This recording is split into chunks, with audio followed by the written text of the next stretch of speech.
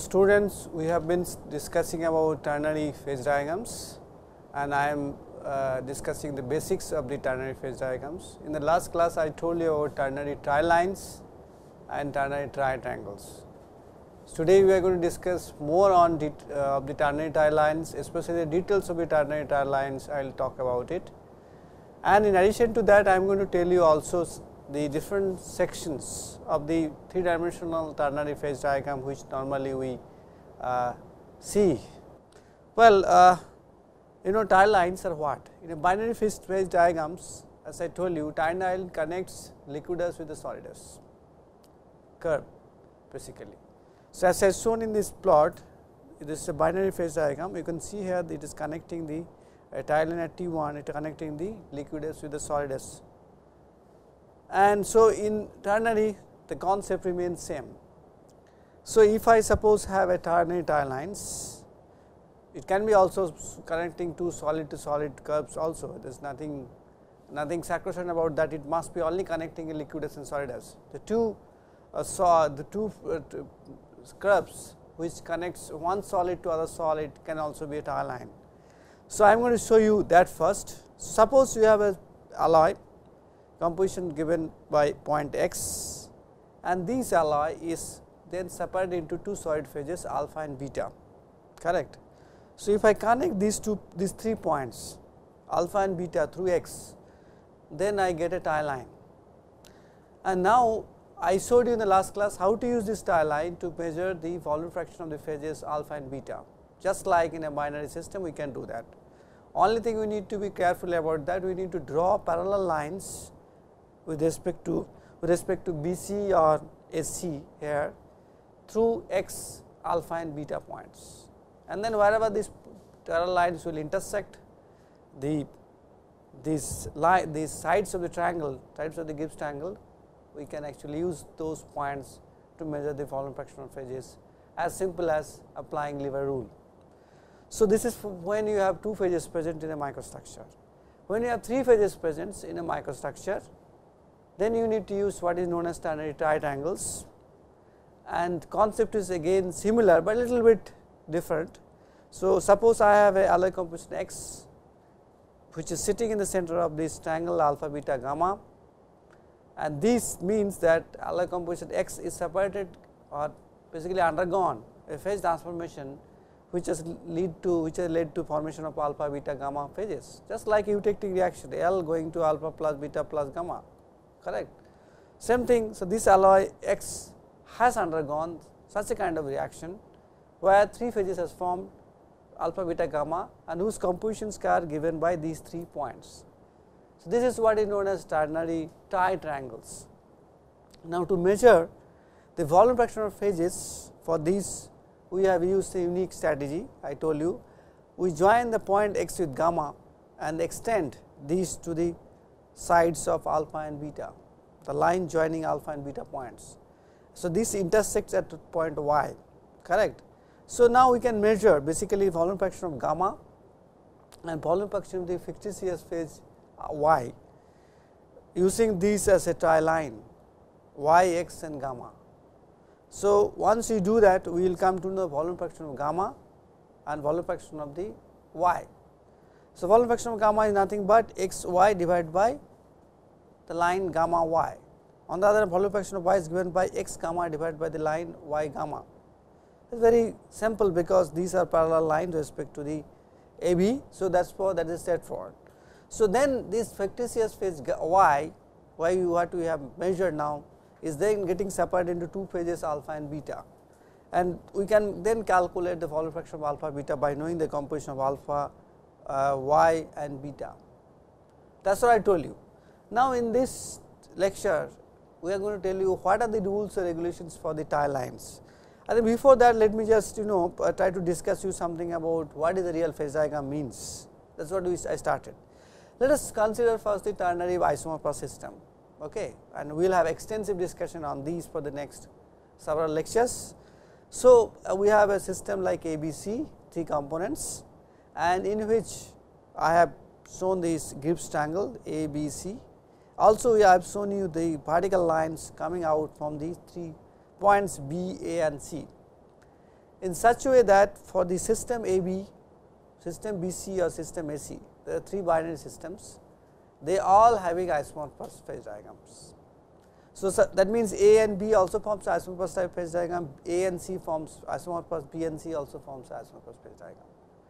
So, basically if that is the case, then the ternary phase diagram will also be isomorphous type. The way the ternary phase diagram will look like is like this.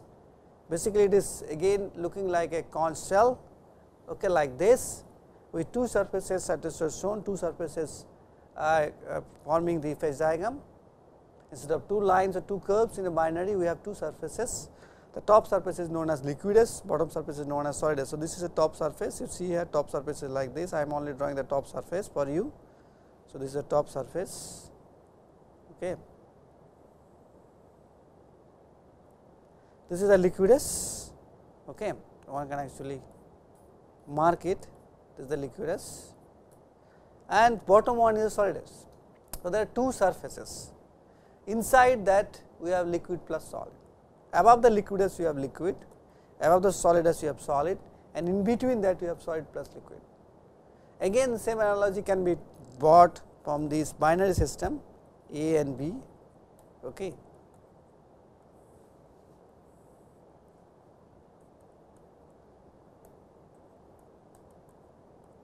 This is exactly that. So, what we have done, because it is a 3-dimensional plot in a ternary system, we have to use the concept called surface. So, there are 2 surfaces, correct. And now on the right side I am showing you the liquidus surface profile. Okay. That is how the liquidus surfaces look like. Here actually C has the highest melting temperature, B has the medium or intermediate, and A has the lowest melting temperature. So, that is why the whole thing is looking like is going down towards A in this diagram you see here. Whole thing is looking like that it is going down the A. It is not like that, it is a surface basically which connects the 3 melting points A, B, C, and this is T C, this is T B, and this is T A, correct. That is how it looks like. Similarly, solidus surface will be also be looking same. Basically, the way you are seeing a solidus surface is just like a curved surface going out of A and moving towards B and C, correct. Now, you join these 2 together, you get a 3-dimensional phase diagram, very clear, very clear. So, if you are not able to see it properly, or see it means you are not able to think in terms of 3-dimensional diagram, just close your eyes, try to think about it. It is basically like a conch shell. Take a conch shell, there are 2 surfaces, or basically you can take a instead of a conch shell you can take a these cells available in the C surface. Okay. They look like a elliptical surface, but they are bounded by 2 planes. So, that is exactly the same thing as a ternary isomorphous phase diagram. Now, you know, as you have rightly thought about it. Okay. So, if you want to discuss, this is very easy to conceive, very easy to interpret it, but the phase diagram can be very complex also, and it can be consisting of more than 3 pages, as you have seen 4 pages equally is possible in a ternary system.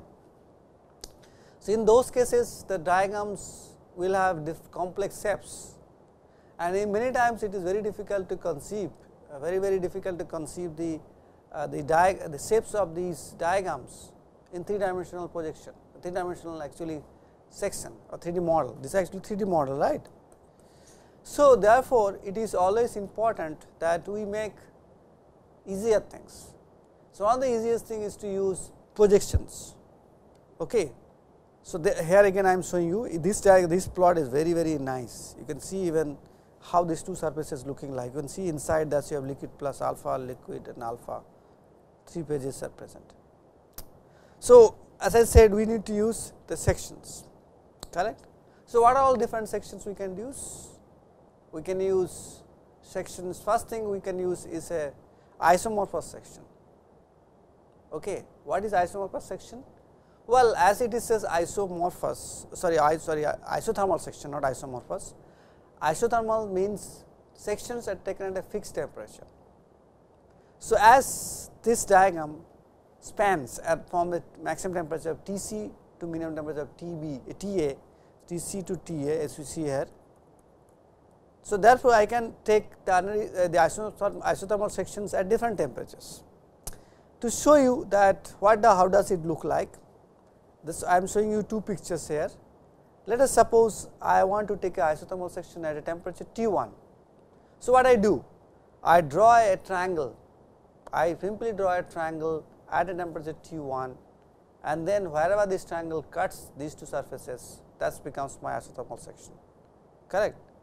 So, as you see clearly here, the triangle which is shown by red color is cutting the solidus and the liquidus surfaces.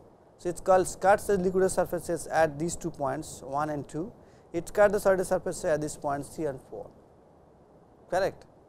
I hope, because this is why the visualization is very important. In binary system you do not need to visualize much, because they are all 2-dimensional sections altogether, but here you need to visualize very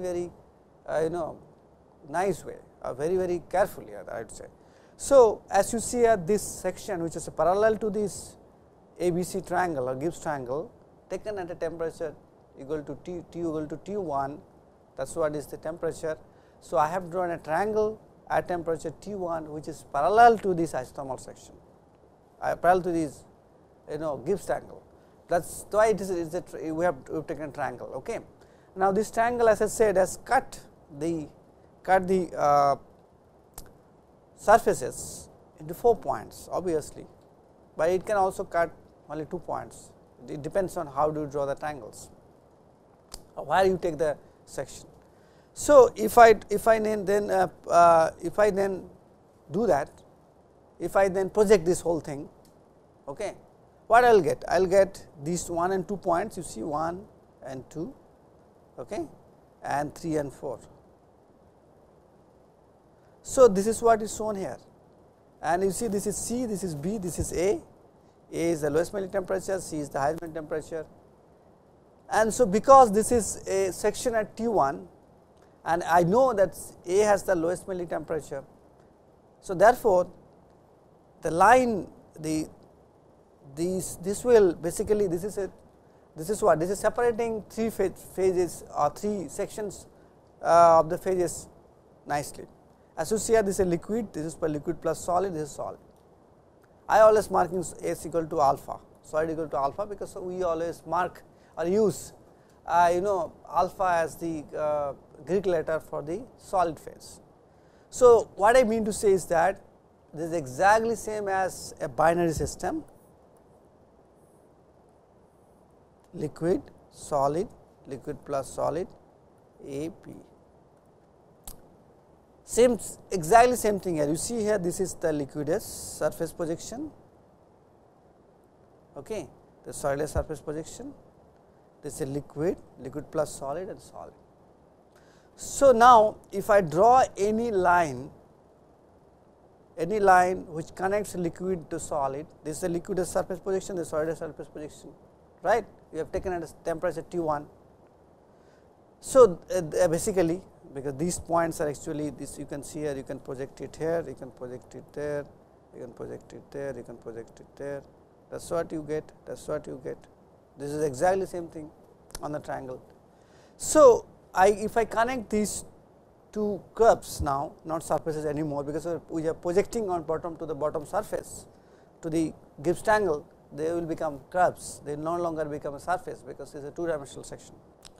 So, if I draw a line like this, it connects liquid to solid, that is a tie line. This tie line is same as binary tie line.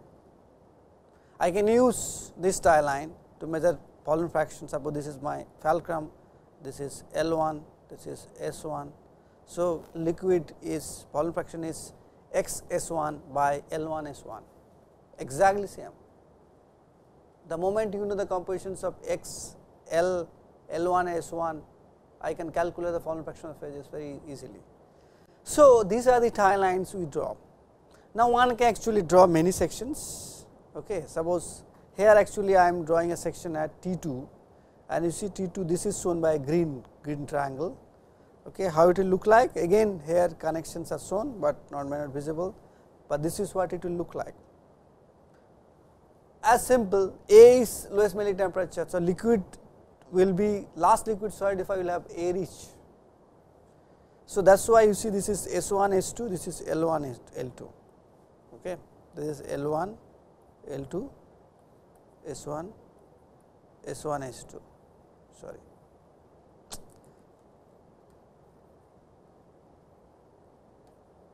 Oops. Anyway. So, these are the two surfaces. Again these lines which I am joining are tie lines. Okay. So, one can actually do such a kind of things. Okay, we will go back to this later. Such a kind of things, such a kind of projections one can take and do the analysis. So, now as you have seen, this is the tie line. So, obviously the tie lines will follow certain rules and regulations, and we need to discuss about that. I will discuss probably only there are 4 or 5 rules which one needs to know to understand these how to draw tie lines in a ternary section. So, I am going to discuss 2 rules for this lecture, and next lecture I will discuss another 2 or 3 rules. So, the first rule says that the first rule or most important rule is that if a two-phase region stretches from one binary to the second binary. I will explain each and every point to you. If a two-phase region stretches from one binary to other binary, tie line will gradually change from one binary to the other binary. Okay. That is what is the rule. So, what does it mean? In this case, suppose I have drawn, in this case I have drawn. So, tie line actually extend or stretches from one binary to the other binary. Tie line stretches from one binary BC to other binary AC. That is what you can see. It is stretching from one binary to other binary. Now, it says that is the case, then tie line, the binary tie line is this one, which is on the binary. Similarly, this is also binary tie line, correct. So, as these are the two binary tie lines. So, what is the aspect? As these are the two binary tie lines, it says that the tie line will change gradually from one binary to the other binary. So, that means that, let me just go to the board and explain you, that is easier. So, that means that I will try to draw the same thing. Yeah.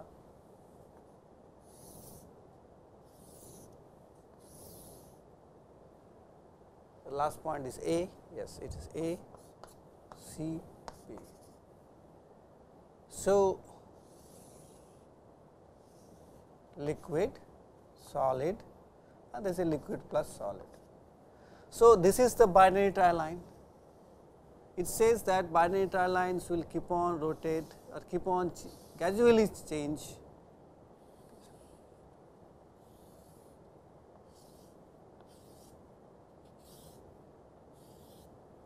That is how it will happen. So, the change of the binary tie line orientation will be gradual from one binary end to the other binary end. That is what is the rule says.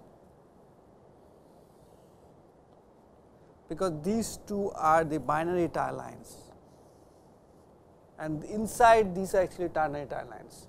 So, if I take one simple tie line L1 S1 inside, so this one is keep on changing the rotation to match one end, one binary BC, other end another binary AC. That is what the rule 1 says. This is the rule 1. So, rule 2 is much easier. Rule 2 says in general binary tie lines if extend will meet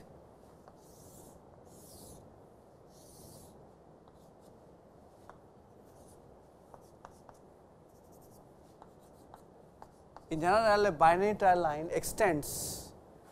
If I extend this binary tie line, it will meet the corner, it will meet the corner. See, this is the binary tie line, or let me just draw it. So, this is my binary tie line, this is my binary tie line. if I extend them, they are all going to meet the corner C. But that is not the case for ternary. None of these ternary tile lines are going to meet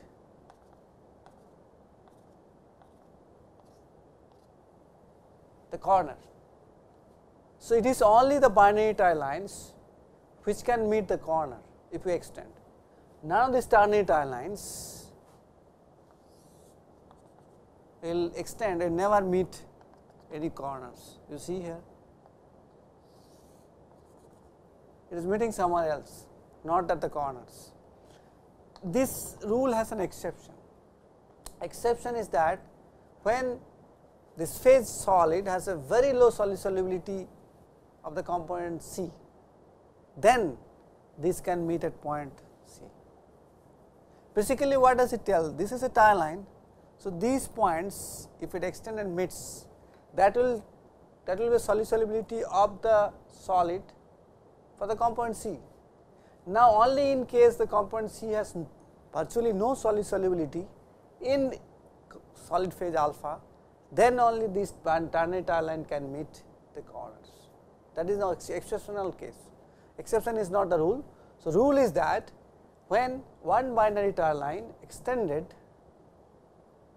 it can meet the corner, or when another binary tile line extended to meet the corner, but none of the ternary tile lines extended will meet the corners of the Gibbs triangle. That is what the rule 2 says. So, again I will, before I end this lecture, I would like to reiterate that tile lines connects liquid and solid surfaces which are taken at a particular temperature T1, T2 or T3 or T4 depending on whatever temperature you are, and they connect, because they connect this liquid L1 L2 surface, sorry, it is a curve which is projection of the surface from the 3-dimensional model. Also it connects this one and with the solid projection. Because of that, it tells you that they are actually looking like a binary tile lines. We can use them like a binary tile line. If I have a composition X, I can actually calculate volume fraction of the liquid, volume fraction of solid at the particular temperature for this using this tile line. Similarly, actually I can actually see that there are two rules. The first two, there are 5 rules actually, I am only discussing 2 rules here. First rule says that the tile line will continuously change its orientation from one binary to the other binary. Second rule says is that only the binary tile lines extended will meet the corner, ternary tile lines will never meet the corner, except when the solid has low solubility in component C or component A or component B, depending on whichever you are drawing. Okay, in this case it is component C. That is why then these ternary tile lines will meet the corners. So, the other 2 rules, other 3 rules rather, I will try to discuss you in the next class, and subsequently I will also tell you the particle sections and other sections, not particle section. I am going to discuss you the projections of the liquid and solid surfaces.